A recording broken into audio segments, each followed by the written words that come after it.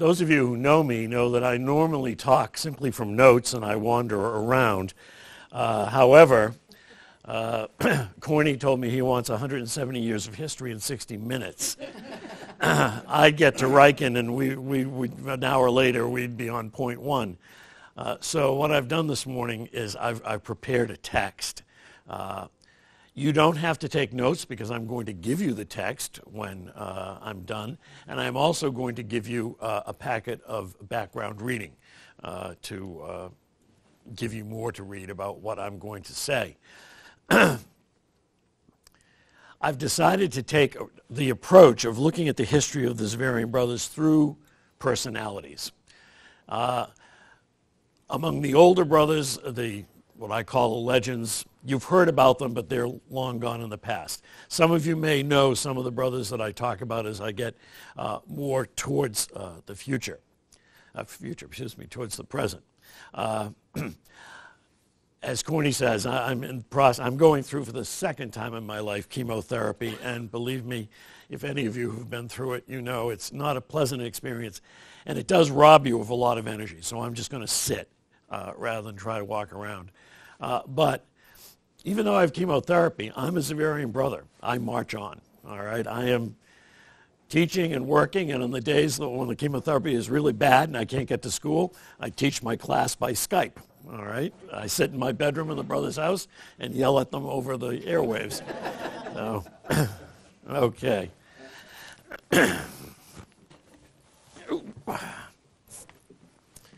Okay. Oh, my word. I've decided to do a quasi-history of the congregation by looking at some of the men who have lived their lives as Xaverian brothers. I have divided these men into categories. Now, please understand that if you show the handout I will give you to any Xaverian brother, he would probably quibble with the brothers that I have chosen for each category. Part of our charism as Xaverian brothers is that we quibble. I think it's because we're a largely Irish community. We like to fight with each other.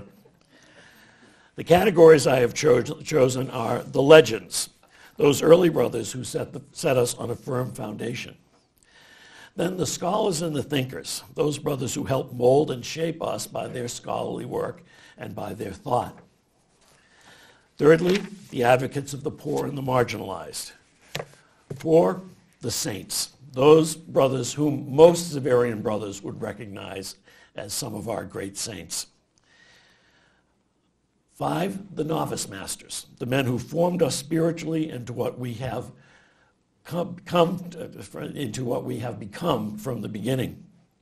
The missionaries, those who never forgot we were founded as a missionary congregation. And finally, my favorite category, the sloggers, the men who just did their job every day, some of them for 40 and 50 years, and who died with their boots on. We have many of them. As I begin with the legends, I'd like to quote the Jesuit theologian Henri de Lubac. The church is no exclusive club for spiritual geniuses or supermen, no academy for the clever. In fact, she is the very opposite. The warped, the shammed, the wretched of every kind crowd together into her, together with the whole host of the mediocre, who feel especially at home in her and everywhere set the tone of things. But there is no private Christianity, and if we are to accept the church, we must take her as she is in her human day-to-day reality, just as much as in her divine and eternal reality. For separation of the two is impossible. We have to push to a conclusion the logic of the incarnation, by which the divine adapts himself to human weakness. I doubt that Father de Lubac had the Xaverian brothers in mind when he wrote, but I must admit that it fits perfectly. Our holy founder, Theodore Riken, was a man of tremendous faith, but he was also very human, with all the flaws and starts that come with humanity. Both his faith and his humanity were gifts to the Xaverian brothers. Over the years, I have talked to the alumni from our two oldest schools, both of which I've had the privilege to head, C.F.X. and Mount St. Joseph. And I've heard over and over again how down to earth and how human the brothers were. The alumni look at us as people they could talk to. Okay, we could inspire fear when we had to. We could bring order out of chaos by one good yell or one good smack, which we did do, okay? But on the day-to-day level, we related with the kids in a very human way. And while the boys may have feared us on occasions, they always respected us and they trusted and loved us because we were so down to earth. I think it's because Riken trained us in a way to be human. As I understand it, you've read Brother Aubert's March On, God Will Provide, which is a condensed version of Brother Aubert's much longer The Life and Letters of Theodore Riken. I'd like to begin my discussion of Riken by quoting the opening lines of Life and Letters. This is the story of the persistent, plodding Theodore James Riken, who in 1839 brought into being the Congregation of the Brothers of St. Francis Xavier.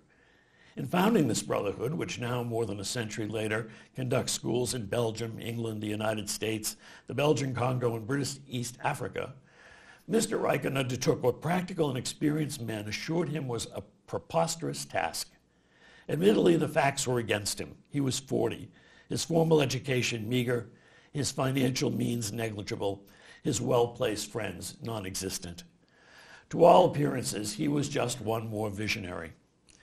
To the amazement of everyone, except perhaps himself, he succeeded not only in founding the Brotherhood, but also keeping it alive from day to day for 20 years until he was removed from office and demoted to the ranks.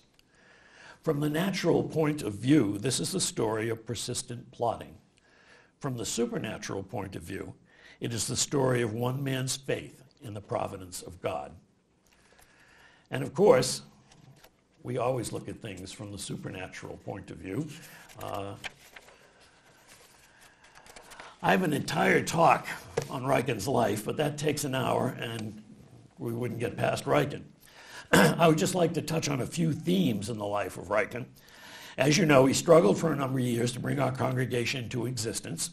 He had two Jesuit advisors who helped him, Father van der Kerkhove and Father Van Beek. Ultimately, however, Riken was left to found us very much on his own. He had tremendous faith that God was calling him to found a lay group of religious, and he plodded along until he brought the Xaverian Brothers into existence in 1839. Along the way, he irritated a number of bishops and other religious, particularly the St. Louis Jesuits. He could be brash, but he had incredible confidence in God's providence. Once he founded the congregation in utter poverty, it took a year before he recruited his first disciple, who actually died as a Xaverian brother. Riken borrowed money, which he never repaid, so that we could have a respectable mother house at Walliger in Bruges. He coaxed and cajoled numerous people so that he could have his young brothers as educated as possible, and then he sent them off to do great things. First, he brought them to England, where they not only had to learn the language, but also had to teach classes of 100 boys apiece. When he had brothers sufficiently fluent in English, he sent them off to Louisville, Kentucky, to found a German-speaking school and an English-speaking school for the Irish. He quarreled with Archbishop Spalding about salaries. The Archbishop did not have a very high opinion of Riken. But look at what Riken accomplished between 1839 and 1854. He had educated his young brothers, founded schools, sent brothers off as missionaries. This from a man who had precious little education, although he was quite intelligent. I think this is where Riken's humanity comes into play. He was a typical father. He loved and cared for his sons and raised them to be good and zealous religious. Unfortunately, once they had grown up and become those zealous religious, Riken couldn't let go. I think that all the problems which occurred before Riken's forced resignation can be explained as a dysfunctional family. The boys had grown up, and Riken wasn't ready to admit that or see that. They had experience that he didn't have, even though he was the one who provided them with those experiences. Some of them felt he was holding the congregation back and complained to the bishop, who conducted a canonical investigation. After that investigation, Riken was demoted to the ranks. This was very difficult for him, and it took him a while before he could reconcile himself to it. Nonetheless, it was his faith that brought us into existence. It was his faith that kept us going when we should have been bankrupt. It was his faith that formed zealous missionaries. It was his faith that sent brothers to strange lands to do great works. One of my favorite sayings of Theodore Ryken is, "The ways of God's providence are often inscrutable, but always adorable." In the fundamental principles, it's watered down, to my view, to, "Oh God, I cannot understand your ways, but I must adore them." I like inscrutability, all right? That's a good word, all right? The inscrutability of God's ways. Ryken encountered them, but he learned even in the inscrutability to adore them. That faith, Ryken's faith, is the foundation stone of the Xaverian brothers. And I have seen it over my 45 years in the congregation in countless brothers. Even in some of our most cynical brothers, Ryken's faith is still there at bedrock. I think from the day we entered, we came to understand that. March on, God will provide. The faith in God, the inscrutability of God. We can't figure God out. It's not our job, but we have to adore. That's from Ryken. Okay, Ryken had two go-to guys that worked with him as he founded the congregation, Brother Vincent Terhoven and Brother Paul Van Gerwen. Brother Vincent became the second general and was very significant in his own way. But I would like to talk about Brother Paul Van Gerwen, who I feel has never received the credit that he deserves. When we were novices, we had to memorize catechism questions about the congregation. The first two questions were, who founded the congregation? Oh, that's easy, Theodore Ryken. The second question was, who was the savior of the congregation? And the answer to that question was Brother Paul Van Gerwen. In the days when it appeared that the Xaverian brothers would go bankrupt and be suppressed by the bishop, Brother Paul sent every dime he could collect from Louisville back to Belgium to stave off financial ruin. The brothers in the United States were on very short rations in those days as Brother Paul strove mightily to ensure the future of the congregation. He told the brothers in Louisville that he dreaded opening every letter from Belgium for fear it would tell him that all was at an end and the congregation was suppressed. Sent as leader of the first band of Xaverians to Louisville, he was recalled to Belgium 4 years later. When Brother Vincent became Superior General, he reassigned Brother Paul as head of the second band, who went back to Louisville to join Brother Francis and Brother Stephen, who were the brothers who remained in Louisville when the other four were called back. How Brother Paul felt about returning to a place where it might seem he had failed before, we don't know. We do know that he founded St. Xavier High School, and for that we should bless his name forever. In 1866, he was with the first group to leave Louisville to head St. Mary's Industrial School in Baltimore, which we had taken over at the insistence of Archbishop Spalding. St. Mary's was a rugged mission because the brothers were not completely in charge, and Brother Paul had to beg even necessities for the boys and the brothers from the board of directors, who, mind you, were all priests. In 1869, he was sent to England to take charge of the struggling Xaverian school in Manchester. He's the guy, I think, who never got a break. He never got a break. He was always sent into the fight. His greatest challenge, however, came after what we Xaverians refer to as the Schism of 1871. In Louisville, Brother Peter Alcantara Clyburg was the superior. The Franco-Prussian War was being fought, and Brother Peter was rabidly pro-French in a community that contained many native German brothers. Feeling that they had no voice and no recourse, many of the German brothers left our congregation, cutting in half the size of the community in Louisville. This was an incredibly traumatic time in our history, the repercussions of which were felt 50 years later. Brother Vincent immediately sent Brother Paul back to Louisville, knowing that the very mention of his name would bring courage to the remaining faint-hearted brothers in Louisville. Brother Julian always refers to Brother Paul as that gentle apostle of charity, and he proved that when he returned to Louisville. He calmed the waters. He sent Brother Stephen to reclaim Brother Hubert, the only one of the schismatic brothers who actually returned to us. He then began slowly to rebuild the community and to bring back stability to the brothers in Louisville. Brother Isidore, who was an eyewitness to this schism, writes about it in his Serene of Brother Paul. Brother Paul died in 1885. He had signed the diplomas for C.F.X, and they were on his desk. He was found dead in the morning.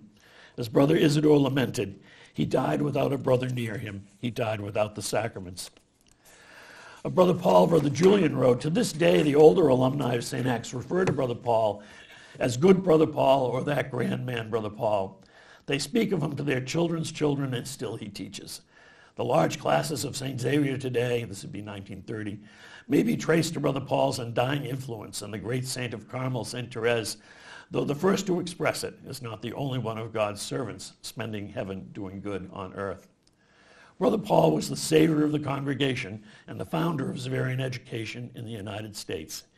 He is a man who did everything with God and nothing without God. Brother Dominic, the next of the legends, was a man of tremendous heart, passionately dedicated to the poor and homeless boys. To him we owe much of our dedication to child care during the late 18th and early 20th centuries. He loved the poor and the homeless so much that he founded a number of child care institutions, many of which did not long survive him. But his heart was always in the right place, and the brothers knew that. Born in Ireland, Brother Dominic came to the United States and entered in Louisville. In 1876, he was assigned as the first superior and principal of Mount St. Joseph and the first canonical novice master as we tried to establish a normally functioning novitiate in the United States. Brother Dominic actually had his blood brother, Brother Lawrence, as a novice. Brother Dominic, after his years at the Mount, was sent to St. Patrick's School in Lowell. And speaking of Brother Joseph Sullivan, who preceded Brother Dominic in Lowell, Brother Julian said, Brother Joseph had tough boys in Louisville, tougher boys in Baltimore, but the toughest were the Irish boys in Lowell. They were all Irish immigrants, and they were tough when Brother Dominic took over. Again, he was a man of tremendous heart, and he realized how hard the brothers had to work to tame these Irish boys in classes that could have 70 and 80 kids. Now remember, it's grammar school. Our brothers are teaching them to read and write and count in those days. It wasn't high-level, sophisticated education. To give his brothers some respite during the summer, without permission of the provincial, Brother Dominic hired a cottage at a lake so that the brothers could have some rest. The brothers were out in a boat, and somehow the boat overturned. If you know the Xaverian brothers, you can imagine how the boat overturned. Only one, Brother Bonaventure, could swim. He secured his confreres to the overturned boat and then swam for help. He never made it. He drowned on the way. Brother Alexius held Brother Dominic responsible for Brother Bonaventure's death and removed him as superior in Lowell and sent him to St. Mary's Industrial School as a teacher. Again, the providence of God was at work. Cardinal Gibbons was visiting St. Mary's one day, and with the insight he had into the character of men, he said to Brother Alexius, Brother Dominic needs to be in charge here. Well, Brother Alexius couldn't quibble with the bishop, and so Brother Dominic was placed in charge. He remained there for the rest of his life, transforming the institution and making it as homey as he could.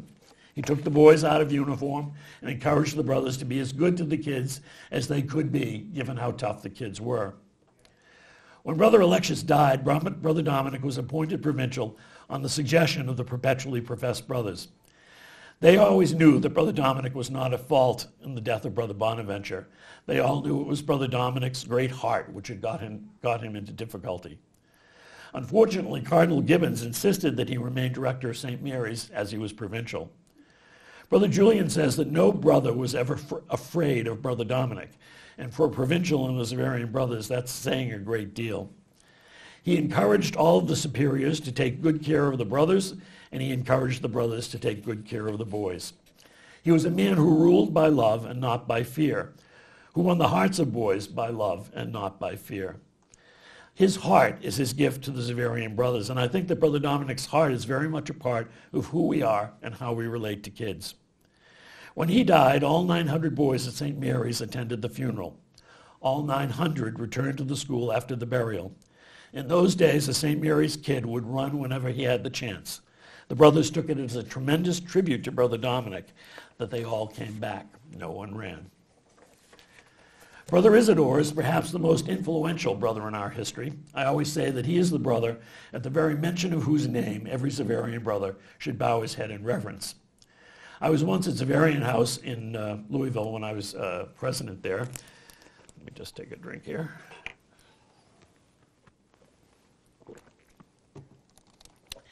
And Brother Peter Walsh was putting a picture of Brother Isidore in the dining room. One brother asked him who that was. When he said Brother Isidore, the brother replied, "Who in hell is Brother Isidore?" At that point, all of the brothers in the dining room let out a howl, and Brother Peter turned to the brother and said, "You have to be the stupidest damn Xaverian brother that ever lived." And actually he was. We'll mention no names. Everybody knows who Brother Isidore is and the debt we owe to Brother Isidore. You heard Brother Isidore's name the night you entered the Xaverian Brothers. I'm convinced Brother Kevin said something about Brother Isidore on the night we entered. I gotta find where I am. Okay, if we are a well-educated community today, it is because of Brother Isidore and Brother James. I will treat Brother James very briefly. He was an incredible schoolman and led C.F.X for about 32 years when he was assigned to Mount St. Joseph, where he died after 6 years. He demanded nothing but the best from the brothers and the boys. He turned C.F.X during his years as headmaster into a de facto scholasticate, insisting that the young brothers educate themselves even when formal education was not available to them. He and Brother Isidore were of one mind and one heart on the education of the community. They were both candidates for provincial in 1907. As Brother Albert wrote in his Serenian on Brother Isidore, these two gentlemen were the antithesis of each other. Brother James was a commanding figure, Brother Isidore undistinguished in appearance. Brother James took to oratory on the slightest provocation, Brother Isidore on very rare occasions. Brother James would have relied on his magic voice to master an angry mob. Brother Isidore would have resorted to sneezing powder. Brother James was the hidebound traditionalist. Brother Isidore was the gambling experimenter. Brother James was always Brother James. Brother Isidore was just Isidore. Brother James ruled. Brother Isidore led. Brother James and Brother Isidore were not rivals. They had a sincere mutual admiration for each other. They were Xaverian brothers, first, last, and always. Born in Germany and completely self-educated, Brother Isidore became the prefect of studies at C.F.X and then at Mount St. Joseph. At the Mount, during the reign of Brother Joseph Sullivan as superior, Brother Isidore ran the school in the days when it was a boarding school. He taught many of the classes, organized the boarders' sports and games, dammed the creek so they'd have a place to swim, and told them the stories at night to help get them to sleep. He was the heart and soul of the Mount in those days. He was immediately appointed superior of the Mount when Brother Joseph died, which he governed until he was elected in 1907. At his inauguration as provincial, he said that his primary concern would be the education of the brothers. Years ago, after a brother of the Christian schools had given a magnificent talk, one Xaverian brother commented, "What Xaverian brother could ever do that?" Brother Isidore was ashamed, and he was determined that if he ever had the chance, he would change that and make the Xaverian brothers a well-educated community. For the years of his provincialate, from 1907 until 1925, he did just that. He sent brothers and aspirants to Harvard Summer School, where they all washed out very quickly because they did not have proper preparation. He began to give brothers proper preparation and sent numbers off to Catholic University for degrees. He encouraged summer study at the Mount when the Mount was an accredited college, and he sent brothers to other colleges in places where they were. He took a ragtag group of men and turned them into a well-educated community. In the years immediately after Brother Isidore left office, that would have been 1925, we opened a number of high schools: Mission High School, John Baptist High School, Malden Catholic High School, St. Michael's Diocesan High School, and Keith Academy. We could only do that because we had degreed brothers who could teach in these schools. We had degreed brothers because Brother Isidore moved heaven and earth to make sure we became educated. Now, if you remember, Brother Isidore was a German, and he was present at the Great Schism of 1871, which hurt him deeply because many of his friends left the community. When World War I broke out and we started fighting the Germans, there were still many native German brothers in the American province of the Xaverian brothers. Brother Isidore was terrified that some loose talk, anti-German talk on the part of the brothers would reenact the schism of 1871. So on the opening day of the war, he put the entire community under obedience that they could not talk about the war. The war went on. We Xaverian brothers ignored it. Brother Aubert, who was a young brother at the time, said that the brothers obeyed to a man. They knew that Brother Isidore loved the United States, but they also knew how deeply the schism of 1871 had hurt him, and they would do nothing to hurt Brother Isidore again. Brother Isidore was also the great apostle of esprit de corps.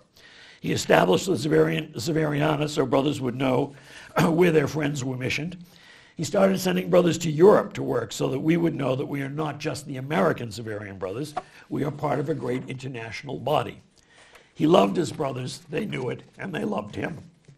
The late Bonnie von Paris, who graduated from Mount St. Joseph in 1932, once told me about Brother Isidore's funeral. I was dumbfounded. I said, "You were at Brother Isidore's funeral?" He says, "Yes, it was a couple years after I graduated. He was such a man and so much a part of the school that I didn't want to miss it." That from a graduate about an occasion that took place 70 years before. At the end of his Cyrenian, Brother Aubert, who was one of those aspirants sent to Harvard in 1908, writes, "Brother Isidore has passed on. We shall never in the ordinary course of events see his like again. In the congregation he lived, moved, and had his being. To us, his spiritual children, he left a rich legacy. From some place in the Valhalla," he loved that word, "of the Xaverian dead, he still declaims, 'To you from falling hands I throw the torch. Be yours to hold it high.'" Well, that wraps up the legends, and now we move on to the scholars and the thinkers. My choice for scholars and thinkers are Brother Aubert Downey, Brother Thomas Moore Page, Brother Philip Doherty, Brother Jeremiah Dromey, and Brother Joseph Gerard Tian, who is responsible for my being a Xaverian brother today.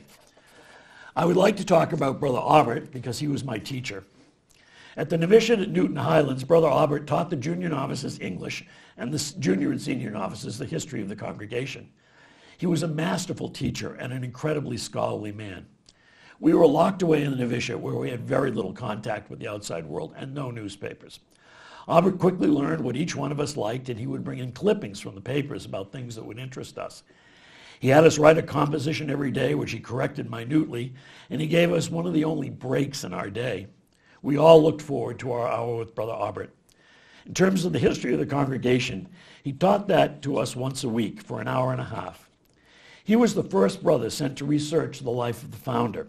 He was given time off to do it, and the product was the life and letters of Theodore Ryken, which is condensed into March On, God Will Provide.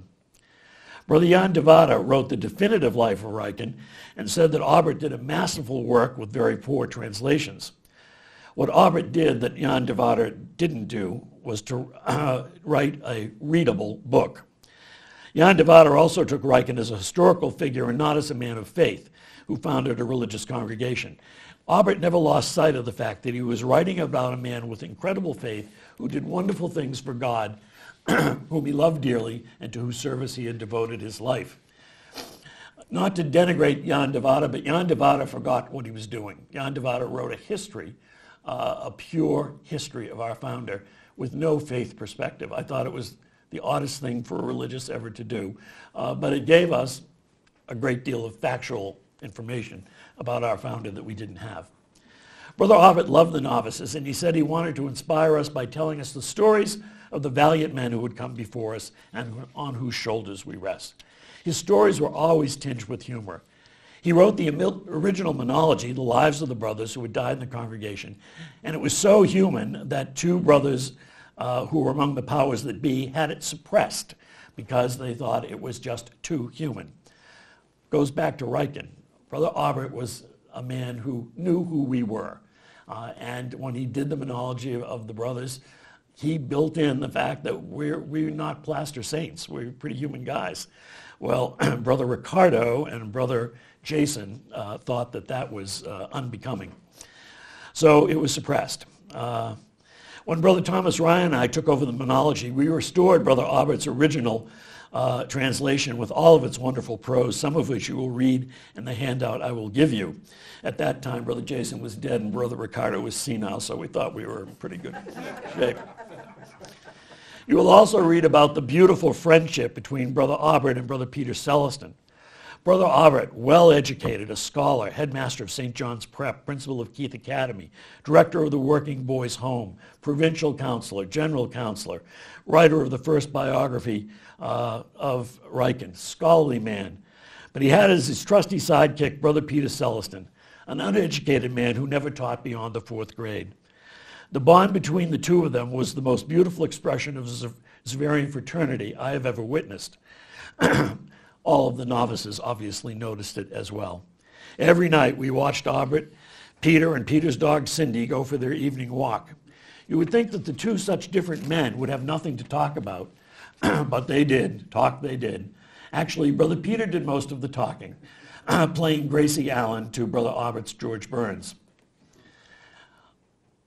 Albert, it's hard to, when you think of people like Phil Doherty, who did a lot of incredible thinking, and Thomas More, Albert was cut from a different bolt of cloth. He was an older man, but still just so incredibly scholarly that he's impressed me.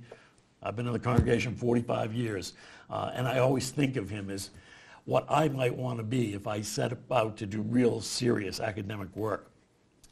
Okay, and that brings me to the advocates for the poor and the marginalized.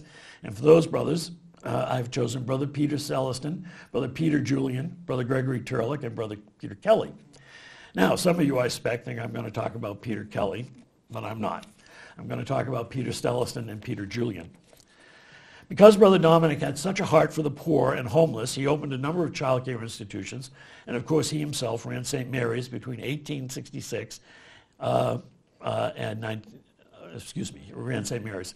Between 1866 and 1965, many Xaverian brothers devoted their lives to our child care institutions. St. Mary's Industrial School, the Working Boys Home, Mount Loretto, Staten Island, and the CYO Home in Detroit. Our two primary child care institutions were St. Mary's and the Working Boys Home. They were very different institutions. St. Mary's had 900 boys, many of whom were delinquents. The Working Boys Home had only 60 or 70. The Working Boys Home was a very homey place. Brother Fabian Lyons had been the superior of the home for many, many years because Cardinal O'Connell realized he was the man that the home needed, and every time his term was up, Cardinal O'Connell went to Rome and got a dispensation. Brother Fabian gathered around him a group of brothers, many of whom had tuberculosis or other illnesses, because the Working Boys Home was considered light duty. I always remember Brother Peter Julian talking about how he would carry Brother Felix Riley, long gone with tuberculosis, down to the playing field so that Brother Felix could coach from his chair his football team. Brother Felix at that time weighed 70 pounds, and he was dying, but every day Brother Peter Julian carried him down to Hibernian Field, and he coached. That's a Xaverian brother. The boys at the home loved the place. My good friend Brother Giles was sent to the home as a 10-year-old boy when his mother died and his father could not take care of the family. 4 years later, Giles went to the junior 8 for high school to begin training to become a brother. He said to me once, I had lost one family and found another in the brothers. I wasn't about to lose them, so I joined up. 62 years later, he's still here, and he'll tell you stories about the home. Stories about men like Brother Ackwood Cronin, who was almost completely deaf, but who somehow had a way of just winning the hearts of the boys. We've had 2 or 3 generations of brothers who devoted their whole lives to childcare. Brother Peter Celestin was one of them. He spent many years at St. Mary's, where he had Brother Thomas More as a student, and at the Working Boys Home. Brother Peter was among the simplest of men. I've already talked about him, but he had an incredibly loving heart. Of his days at St. Mary's Industrial School, Brother Thomas More wrote, the brother who had the greatest influence on me at St. Mary's was Brother Peter Celestin, known to us all simply as Brother Pete. When he became prefect of the number 4 dormitory, discipline and rigidity gave way to gentleness and concern. The dormitory at night was a lively place with the radio on, card games, and good-natured roughhousing. Pete's great gift was that he could make you feel happy. For us kids, it was a priceless gift. Without being a psychologist, Pete knew that you could tell a child anything, that you could open up for a child the wonder of life and the vagaries of the human psyche. And in opening up that world, he could make the child have a sense of his own dignity. Peter dedicated his life to the poor and homeless boys and did for all of them what he did for Brother Thomas More.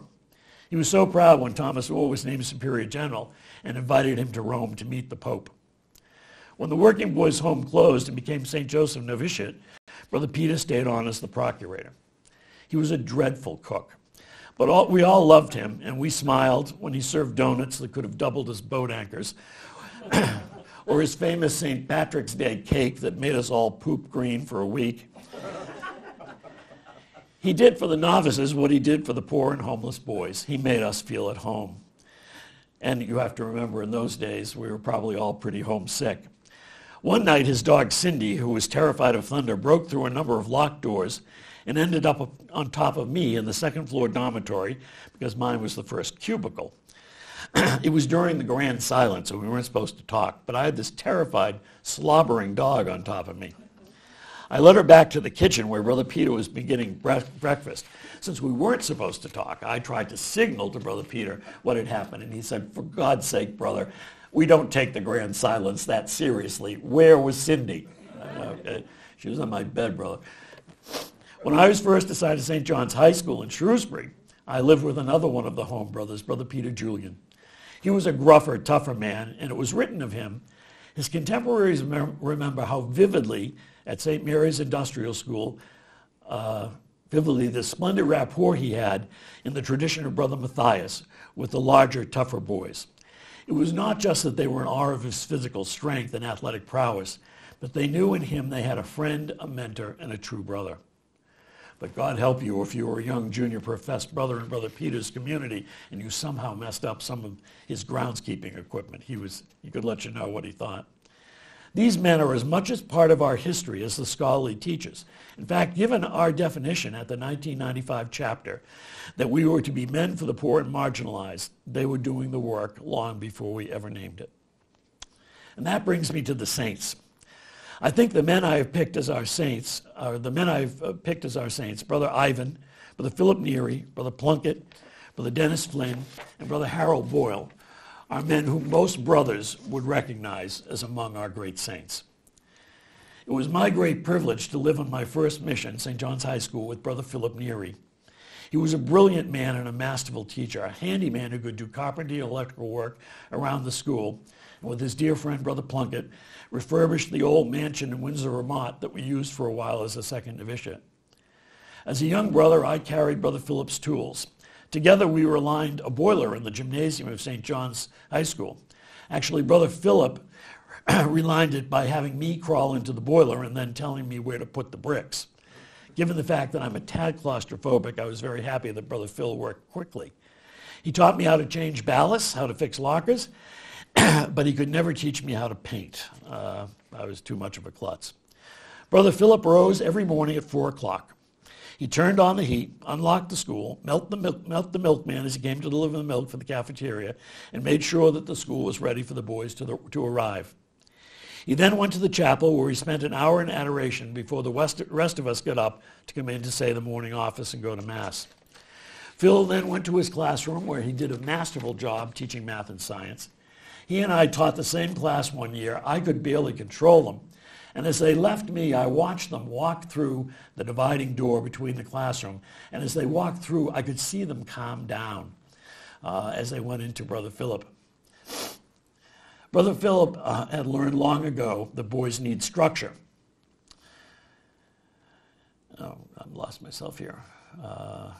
As soon as they came into his classroom, 10 boys put the homework on the board while the rest of them did seat work for the problems that Brother Phil had put on the board. He then reviewed homework, taught the new concept, practiced the new concept, and assigned the homework. The moment he stopped assigning the homework, the bell rang, and off the boys went. I was in awe of it and asked him if I would ever get to the point where I could control a class the way he did. He smiled and said, "Give it time, it'll come." And it did. I still use the grading system that Philip Neary gave me, and I follow his dictum that the more grades a boy has, the better he will do. Brother Ivan had the same dictum. As soon as school was over, Phil would doff his habit, put on his work clothes, and begin whatever project he was working on. Then there was another hour of adoration before we would come in to say the evening office. In the evening, Phil either worked or prepared his classes. He had been teaching for 40 or 45 years when I knew him, but he always did every problem that he assigned to the boys, even though he had done them 1,000 times. And they were boys to Phil. The kids were always the boys. He referred to them as the boys, and it was always said with incredible affection. I once remember when Phil and I were working in the gym, a young coach was berating his team. And Phil turned to me, I think feeling he had to give the young brother instruction, and he said, "We never treat the boys like that, never." The coach disappeared shortly, and I'm sure it was because Brother Philip went to Brother Connell, the headmaster, and told him what he had seen. Brother Philip Neary was an old-time Xaverian brother. He kept his religious name, and he always wore the habit. He retired from the classroom when he was 75, and he continued to work on his many projects until old age forced him to cut back. As a final gesture, scientist that he was, he gave his body to science. Since there was no corpse at the funeral, the brothers wondered how they could symbolize Phil. It was very simple. One of the brothers carried in his habit at the beginning of Mass. There wasn't a dry eye in the house. We talk about the virtues of Xaverian education: humility, simplicity, trust, zeal, and compassion. While all of those are very important, I think we left out one of the most important and one of the virtues that I think is just quintessential to the Xaverian brothers: fidelity. In my experience, it has been one of the chief characteristics of the Xaverian brothers. Brother Philip was a faithful man. Brother Philip entered the brothers on the 17th of September in 1932. He took his first vows in 1933, and then for 65 years, he kept those vows. In those 65 years, he loved God, he loved his brothers, and he loved the thousands of boys whom God had entrusted to his care. He was a faithful man and one of our great saints. That brings me to the novice masters. This is going to be controversial. We have discovered recently in Africa that if you don't have a good novice master, you're going to have problems. The training of young religious in a religious order is of paramount importance. From 1917 to 1961, the American province of the Xaverian brothers had only 3 novice masters: Brother Julian Ryan, Brother Urban Kelly, and Brother Kevin Kenny. With the exception of Brother Larry and a couple of others who entered after the Golden Age, most of the brothers in the room today were trained by Brother Kevin. Between the American province and the St. Joseph province, he was novice master for 25 years. On the day of his death, he had trained over half of the living community, actually 51%, and much of the community that was already with God. Of the hundreds of novices he trained, you will probably get as many different views on Brother Kevin. Brother Giles hated him. I loved him. He was a child of his time, and he trained us in a very traditional view of religious life, pounding into our heads the essentials of prayer, spiritual reading, and zeal. He would say to us, "Start praying for the boys you're going to have in class one day. They've already been born." If we had quirks, which he thought might cause problems later on in the classroom, he tried to correct them. For example, I walk with my toes pointed out like a duck. Brother Kevin would repeatedly say to me, "Brother Owen, get those feet in. The boys will make fun of you." I could never rearrange the way I walked, and of course over the years the boys have made fun of it. Brother Kevin did insist that we get out of the rarefied atmosphere of the novitiate at least once a week, and we did that by going to visit the sick.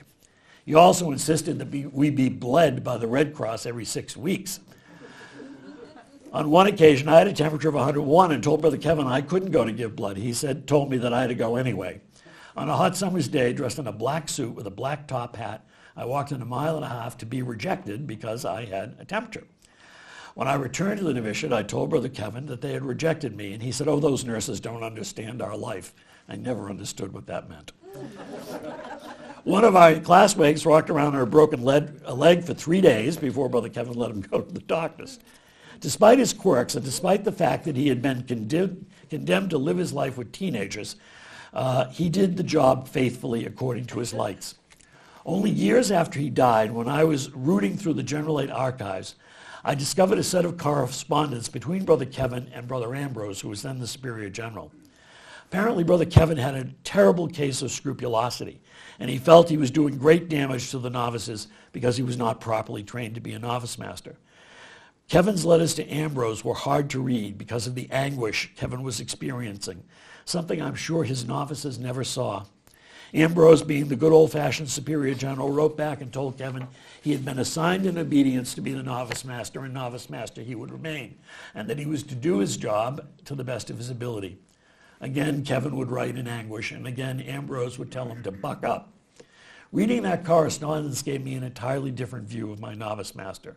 I began to see him as an incredibly heroic man who was in many ways a martyr to an old-fashioned sense of obedience. He was condemned for 25 years to live with teenagers and to try to turn them into Xaverian brothers. That he succeeded is beyond doubt. He was novice master for, at this point, I think 4 superiors general, and of the living American community today in the United States, with the exception of a couple of the real old guys like Bede and then a few of the younger ones, the entire community was, and those, except for those who had Brother Placidus, almost the entire community was trained by Brother Kevin. Again, fidelity was the cornerstone of his life. Fidelity even in the face of anguish and scruples. One last story. One night when I was principal of Xavier High School, I had attended a board meeting at Malden Catholic. I was very tired and dreading the 2-hour drive back to Connecticut at 10 o'clock at night. I went into the community room at MC to get a soda to perk me up, and I ran into Brother Kevin, who was there counseling freshmen and doing a wonderful job. He said, "You look tired. Come give your old novice master a hug." I told him that if he saw me hugging another brother when I was a novice, he would have sent me home. To this he replied, "I've had a new insight in my old age. You are very important to the congregation and you need to take care of yourself. Now give me a hug." I left Malden Catholic that night far less tired than before my encounter with Brother Kevin. I'm going to skip the missionaries because I want to get to the sloggers. The sloggers are those who just went on and did their job, not looking for any praise or any thanks. Of the late Brother Clement Foley, Brother Aubert wrote, "He went off to the wars promptly like everybody else in those primitive days. For 49 years, he was just another GI, slogging along in the mud and carrying out his infinitesimal part in the great effort." That's Aubert's prose. So many of our brothers were sloggers. My favorite was Brother Miles McManus, whom we always called Coach. Miles had a somewhat troubled life and a serious bout with alcoholism. He found his salvation in AA, and from that time he attended his first meeting until the day he died. He was as faithful to AA as he was to his brothers. But he was quirky. He was a quirky man. He did the circuit in those days. He was at Our Lady of Good Counsel Annex, Cardinal Hayes, Holy Cross, St. Teresa's, Working Boys Home, Archbishop Stepinac, St. Joseph's Loredale, John Baptist, Notre Dame, Malden Catholic, and Xavier. Now, if you had a lot of missions as a Xaverian brother, you were either incredibly talented or a pain in the ass. Miles, unfortunately, was a pain in the ass. If you see a dead brother and you see 20 missions, you know something was up, because we usually stayed a little bit longer. Brother Miles worked as a teacher on the Xavier faculty when I was the principal. One night I was wandering the school during PTA and I saw Miles in his classroom sitting in a circle with 12 guys. I called him out and said, "Coach, what the hell is going on?" He replied, "Oh, these kids, these are the fathers of the kids who were in AA with me. They didn't know I was a brother because, you know, it's anonymous. We're having an AA meeting." I said, "Coach, you can't have an AA meeting. It's PTA. You have to talk to the parents." He said, "Oh, I only teach the smart boys and they get good grades. The parents don't want to see me." That was Coach. He loved the kids whom he taught and coached. You can just ask Larry Harvey about that because he was one of them whom Coach taught and coached. During Coach's drinking days, the kids would actually cover for him because they liked him so much. They knew that he was going to get in trouble if Brother Robertus or whoever caught him. And so the kids would actually sort of surround Coach so that nobody could see him. Coach was a slogger. He worked until he died. He was in the classroom well over 40 years, and when he left Xavier, he returned to Malden Catholic, where he did counseling until he became sick. He was just another GI who slogged it out in the mud, doing his infinitesimal part in a great effort. As I give you this stroll down Xaverian Lane, I hope it gives you a sense of who we are as a group of religious men. We are doing a lot of studying about our charism and what that means, and I'm delighted with the work that Brother Reggie Cruz is doing on our founder and our charism. But I hope that our congregation never loses sight of the fact that our charism is best seen in the brothers who have lived the life faithfully for a lifetime. When I came out of formation and was missioned at St. John's High School, I learned what it meant to be a Xaverian brother from Brother Ivan Corkery and Brother Philip Neary. When I was sent to Xavier High School, I learned what it means to be a Xaverian brother by watching Brother Jeremiah Dromey, Brother John Elliott, and Brother Michael Angelus Abernethy. At C.F.X, I learned what it means to be a Xaverian brother by watching Borgia, John Wills, and Giles. At the Mount, I've learned what it means to be a Xaverian brother from Brother Lambert. All of these men incarnated our charism, and all of the men are our history. I'm sorry, I'm very sorry that I had to read that to you. I would far prefer to have been more engaging as a speaker, but unfortunately I just can't do that at the moment. But I hope that what I've said, and I'm going to give you a copy of it, and I'm going to give you some readings as well, give you a sense of who we are as a religious community in our 170 years. Corny told me that I had to provide you with questions. Well, the questions would be, one, did any of the brothers I mentioned touch your heart, and why? And the second question would be, of the Xaverian brothers you know, do you see any of these dynamics at work? All of the men that I've talked about today are obviously dead. I wouldn't talk about living Xaverian brothers. That would get me in a great deal of trouble. But all of these men are our history. And as Brother Albert wrote about Isidore, to us from falling hands they have passed the torch, which we must hold high. Amen. Thank you.